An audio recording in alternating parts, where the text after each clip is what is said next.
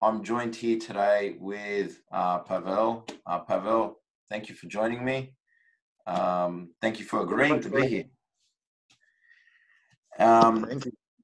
And first off, let's cut to the chase so that way we get the Band-Aid off. Let's go through your dossier for those who don't know who you are. Tell us a little bit about yourself in terms of your Krav Maga and journey and everything else. It's funny. I always use the word journey when I speak about Krav Maga, about fighting in general. So my journey began in the army. I was drafted to teach physical education, to be a physical instructor, and somehow I was lucky enough to be chosen to do a Krav Maga instructor course. And I fell in love. I always, since I was a little kid, I wanted to do martial arts, and my mother never allowed it for me. So I just, it was a dream come true. And since that course, all I wanted to do is to master fighting, master Krav Maga. And after my service, I found out that in the city I live in Kfar Saba, there's a gym of Zev Cohen's gym. And I came here. I came in the door after like 1 month since I was a civilian. And ever since that day, I was doing Krav Maga. Fantastic. So that's my journey. Yeah. I have other journeys in martial arts in particular, but if you want me to elaborate. And when did you start that Krav Maga journey? Like in terms of the age, what age were you when you first got that? I was 19. I was 19. Yeah. So it's 17 years. Okay. 17 years. Yeah. Wow. A lot of time. And did you take a gap at all after leaving the army and joining Zev's gym, or you just straight away went, no, I need to find something to keep training and keep getting better at? I came to train 1 month after I was released from the army. After about 6 months, I went to work in the States. I was it's called a camp counselor. I was working in summer camp. So I was there for like 4 or 5 months. I don't remember. And the moment I came back, I was just dedicated to train. I was training 5 times a week. I was going by bus. I didn't have a car then. I was going by bus to train in Tel Aviv. It's another place that Zev was teaching there. And I was training on Fridays and instructor training. And every opportunity I had, I was training, doing all the techniques. And at some point, I felt like I need to improve my my striking abilities. So I met amazing trainer who worked for Zev. His name is Mickey Newman. And I began taking private lessons with him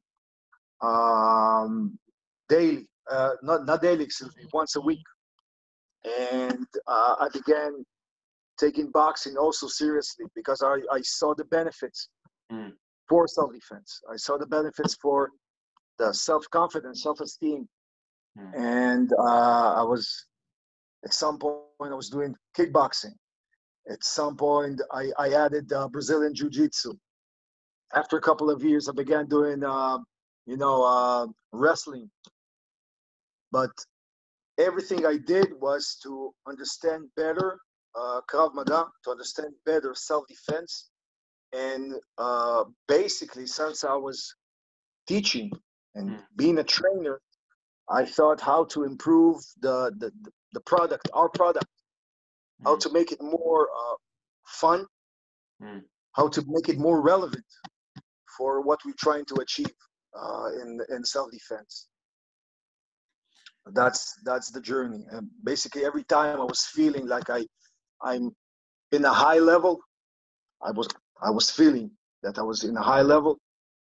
I moved to a place when I was a beginner all over again, every couple of years. And that process for somebody who teaches martial arts, I think it's crucial. Always to push your boundaries. And it sounds like a cliche, but you can never forget what it's like to be a student. You can never say, okay, I'm in the top. I know everything it needs to know. Always, you have to evolve. If you're not evolving, if you're not moving forward, basically you're moving backwards, and that's the problem, I think, with a lot of people who do martial arts in general, not only Krav Maga. No, that's a very insightful and very pure way of looking at it. I like that. That's it keeps you humble. That journey. Yeah, you know what? I thought about it. What keeps you humble is getting punched in the face in training. Again, it sounds like a cliche, but it's funny. As you when you train in the contact sports or in the martial arts, when it's a competition. It's a competition. We're not a team. We're not friends. I'm coming here to fight with you or spar with you, but hard sparring session. So you're gonna always hit a wall, and hitting that wall is it's like a mirror in front of your face, because you see your reaction to that wall, because you're afraid, you're surprised, because you're I forgot the word in English. You're used to being the top dog, and suddenly you're not. You see the reality. You can't lie to yourself. It's in your face. And now what you do? What are you going to do? Are you going to continue training? You're trying to get over that wall, or go through that wall, or are you backing down? So for me, all of those, how do you say, ring sports, Muay Thai, boxing, are great analogies for your character in a street fight. Analogies, again, you can never know what you're going to do in a street fight until you are in a street fight. But it's a good analogy, because you see who you are, truly who you are in the ring. That's very important. I like that. Now, obviously, you've probably given this more thought than most people, given your journey. But what are your Krav Maga aspirations moving forward? I think we can already guess what they are, but what are they moving forward? Again, I don't want to sound, how do you say, presumptuous. Is that a word? I said it correctly? It is. Yeah. Amazing. Okay. But I really want to be a part of the evolution of the system. I'm not saying I know the answers or I know the way, but I have an idea what works for me and for my students. And I want to be a part of the evolution. Even though I'm not a master or a grandmaster, or even not a high-level expert, but I want to be a part of the evolution of the system, because there are a lot of things that can be done to improve our system, and actually to improve our product, if you look at it as a businessman or a gym owner or whatever. So that's my aspirations. Right.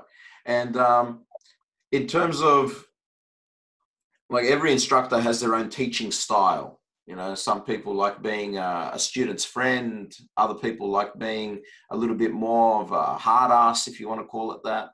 Other people like being more technical and only technical focused. What is your teaching style? Like, when you've got your students in front of you, how do you think your students would describe your teaching style? A really good question. Well, I don't know how they would describe, but I have an idea what I want to, how I would like them to describe my teaching style. When you come to train, I'm trying to figure out who you are. What are you afraid of? What are your insecurities? And I'm trying to help you. I'm gonna push you. I'm gonna push you to your limits, but I'm gonna do it in a pace that it's suitable for you. And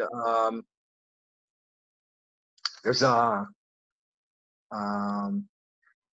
a sentence in KMG, and Eyal uses it a lot. That the instructor. By the way, I dislike the word instructor. I prefer trainer or teacher.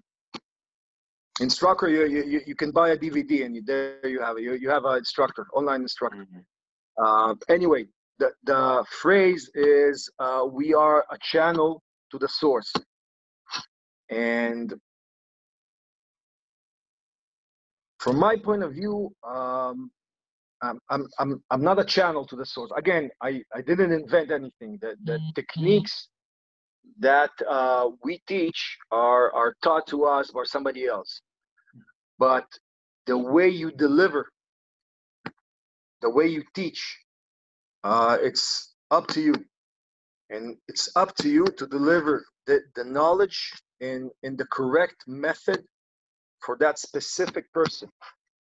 And that's the difference between a teacher, a trainer, and an instructor. Instructor has a knowledge and he just delivers it to whoever.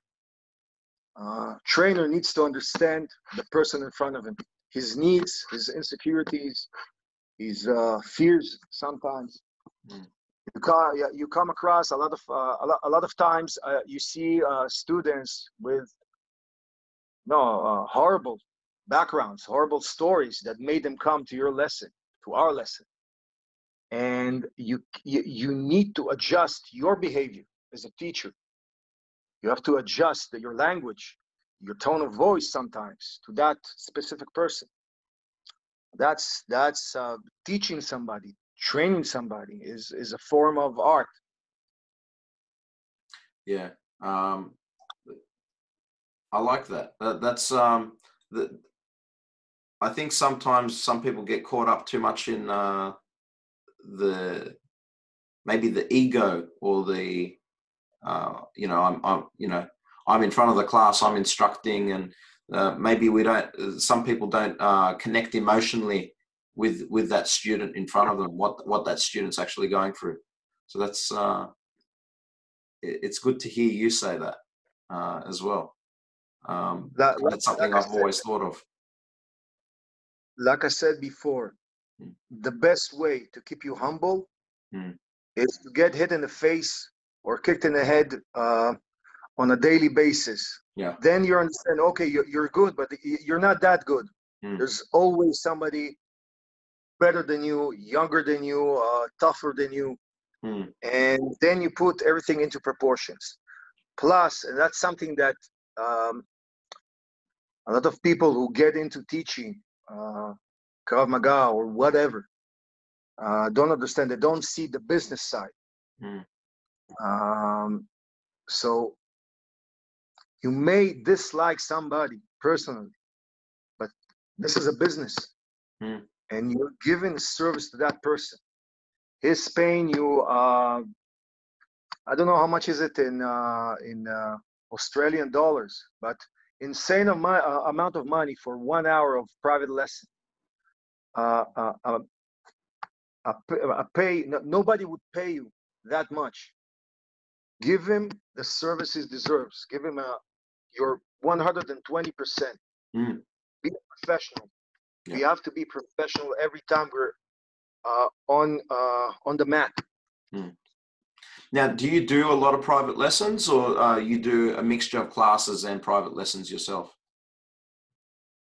Well, actually, during all the crisis now with COVID, so I'm teaching a lot of private lessons.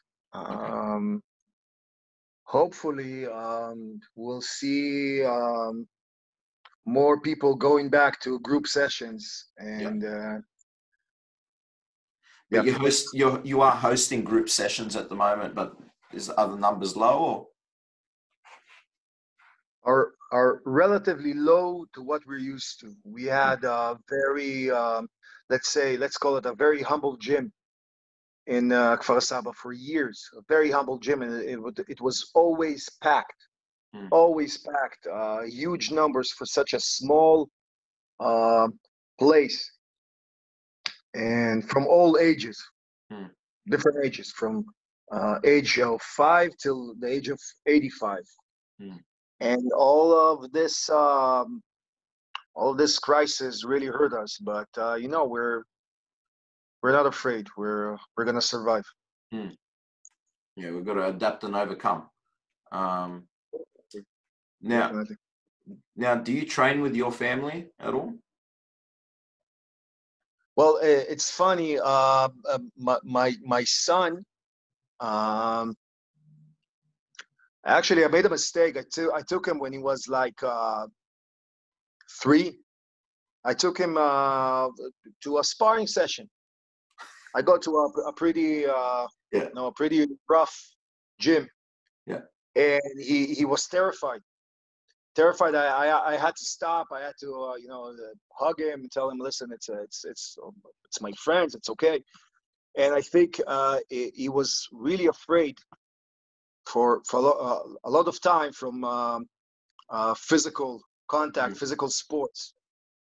And now he's almost 7, and now suddenly, like 2 months, 3 months ago, actually in the beginning of the crisis, he really got into it. He always wants me to hold the pads for him. He became a little bit more assertive, a little bit more aggressive.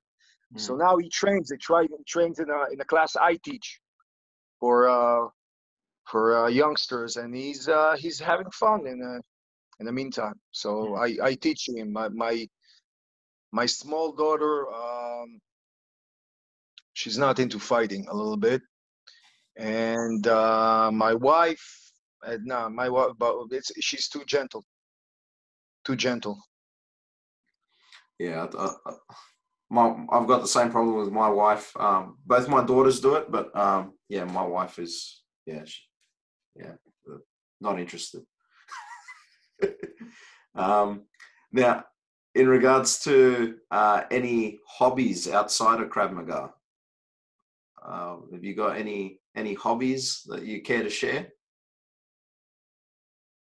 I have, first of all, again, I love martial arts. I love, like I told you, boxing, Muay Thai, wrestling. Again, I do it to evolve as a fighter, as a trainer, as a businessman, as a club owner, whatever. But it's also fun. I love it. Other hobbies, I wish I had the time. I need to create time to learn how to play chess. Really, like, learn professionally how to play chess, or pick up a guitar or drums or whatever. Learn how to play. Excellent. And well, unfortunately, I can't do either, so it's fine. I don't have that on you, so don't worry. Now, do you find Krav Maga therapeutic for you? You know what? I remember seeing that question, and it's something I tell to all my teenage students. If I had somebody at I don't know, who would come to me at the age of 12, 13, 14, and tell me, listen, there's a Krav Maga lesson, come and train, it would change my life for the better. Things that I'm learning today at the age of, I don't know, 35, things that I learned at the age of 28, I would pick up a lot earlier, a lot younger. So for me, Krav Maga training and actually even teaching Krav Maga changed me for the better. I was really, throughout my life, I was impatient, intolerant for people's mistakes. And I was really quick to anger. I was aggravated really easy. And today I'm in a different place. So it's a lot. Actually, it's a lot because of my wife, but it's also Krav Maga and teaching Krav Maga and working every time all day with people. Yeah. Okay. Well, I think maybe you've probably answered the second the next follow-up question to that, which is, has your love of Krav Maga helped you through a difficult situation? And do you care to share? Like I told you, I grew up here as I don't know how to say it in English. There's not a word for it. I was born in the Ukraine. I came to Israel at the age of 6 with my mother and my grandmother. And growing up as a foreigner, somebody who looks different, who speaks different, who doesn't really understand the mentality.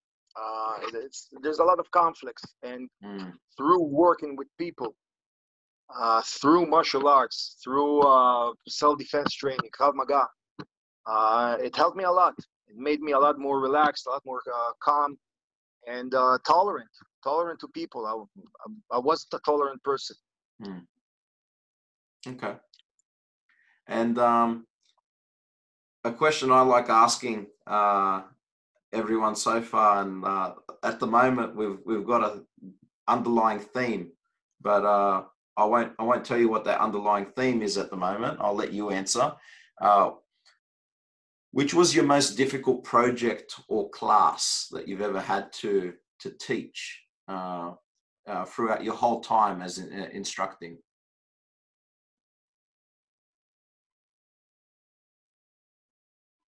A really good question.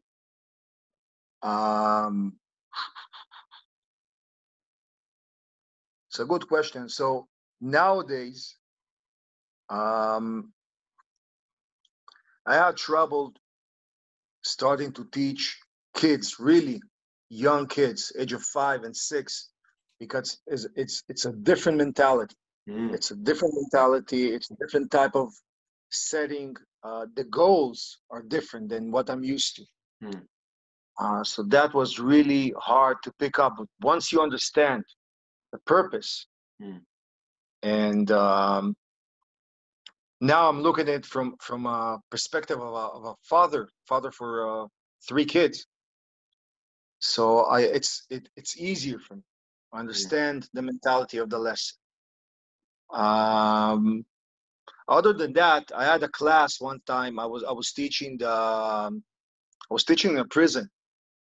There was a project to teach the guards, the correction officers, and that's a really tough crowd. That's a really tough crowd. You need to have a lot of patience and be relaxed. Would you prefer the kids or the prison guards? The kids. Well, just so you know, most of the instructors I've interviewed so far, they've all said kids class is by far one of the most difficult projects they've done.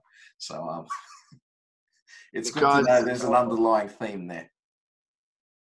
Yeah, but because, again, a kids class is, it's like an investment in your future, in your club's future. So you have a goal. You want to teach somebody self-defense, practical self-defense, something that he can use right now.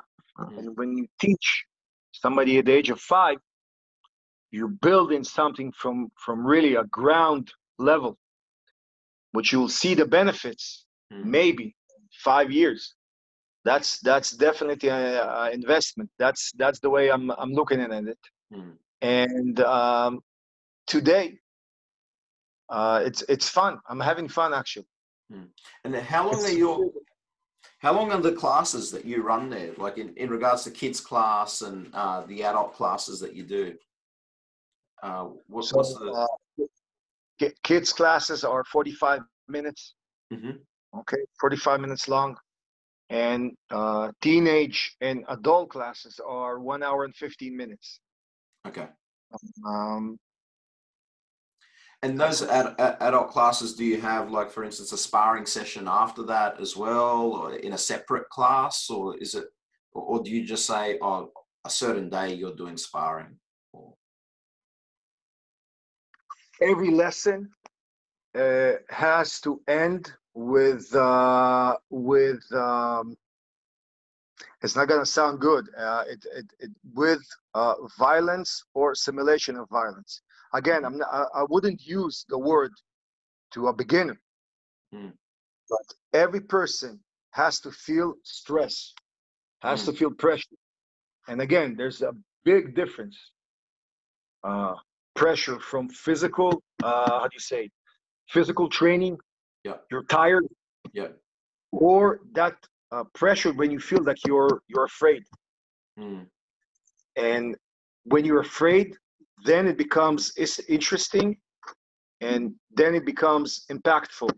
The lesson becomes important. Okay, that's if you want to change somebody's life, put him in that deep water. Again, according to his abilities, according to his level of advancement. But he needs to feel that you're behind him. You're how do you say? You're going through it with him. You're at his side, but it's his job to get out of that deep water. Yeah. And that's a feeling of empowerment that few people ever feel. Yeah. And to touch on that, what's your favorite drill that you like throwing up towards the class? Wow, that's a really good question, a hard question. When I demonstrate something, like a pre-fight situation, what you would call a monkey dance, it's fascinating for me to see the different reactions of people. So I would go with that, to really put somebody in inconvenient situation, not physical, not to hit him, but to get in his face, to raise your voice a little bit and see his reaction. Is gold. And when you explain to him his reaction and what it means, what it's showing to the attacker, what he transmits to the attacker, and you see that he begins to understand, that's amazing. That's amazing feeling. Everything that we do, every scenario that we ever worked on in Krav Maga, from my perspective, from my point of view, can be avoided if you act correctly in that moment, in that monkey dance, at that beginning, the pre-fight. If you know how to handle yourself in that situation, you will never throw a punch in your whole life, in real life, I mean. Yeah. Well said. And let's move on to the next question, which is, how important is KMG or the KMG community to you? I think that without Eyal Yanilo, nobody would know what Krav Maga is. I mean, in the world. And I think in the past decade, He built a community of experts, of high-level instructors, high-level, let's call it the gym owners, business owners, that are continuing to evolve the system. And the last, I think it's been 2 years already. In the last GIT meeting, I came like for a day, for a couple of hours, and I sat and I was amazed of the feedbacks and ideas that people talked about. And I've been in that position, I think, since 2010. And to see what happened in 8 years, the progression that happened in 8 years, in 9 years, it's amazing. It's amazing.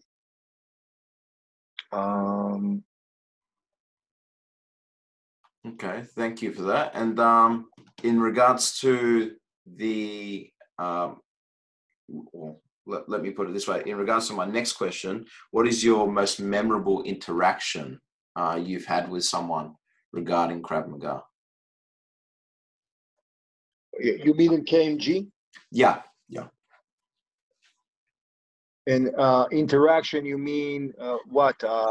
Training session, conversation? Could be a training session. It could be a mentoring role. It could be maybe someone that you look up to yourself.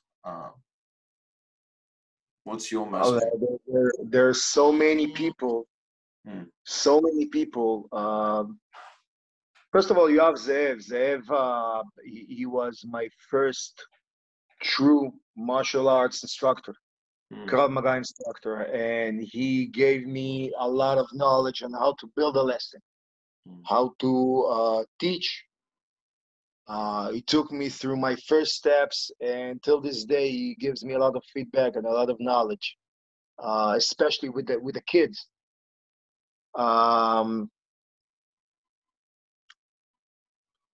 You have Eyal.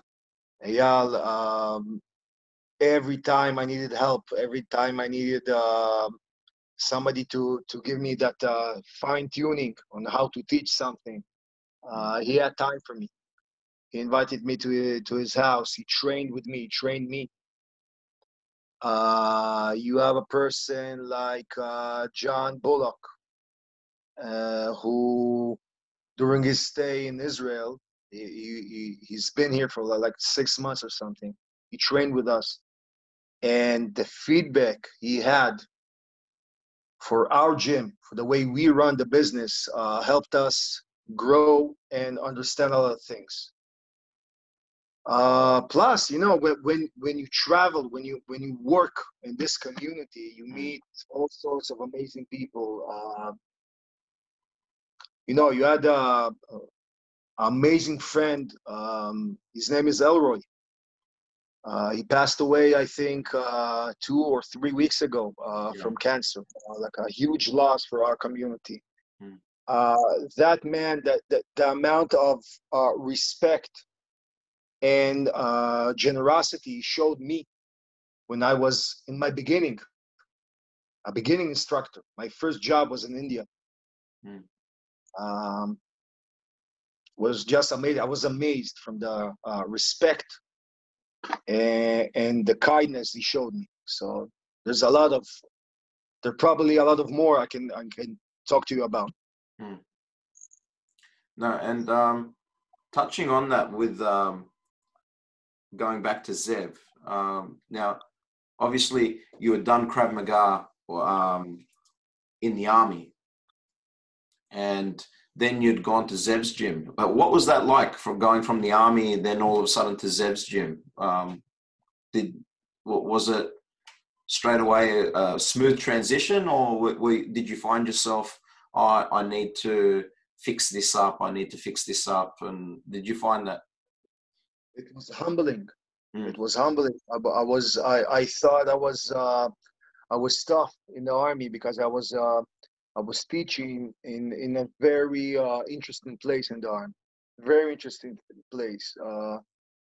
But coming to the gym was really humbling in the beginning, because in the army, because of safety reasons, you can't kick to the groin, you can't punch to the head. There's certain restrictions. At least they couldn't when I was in the army.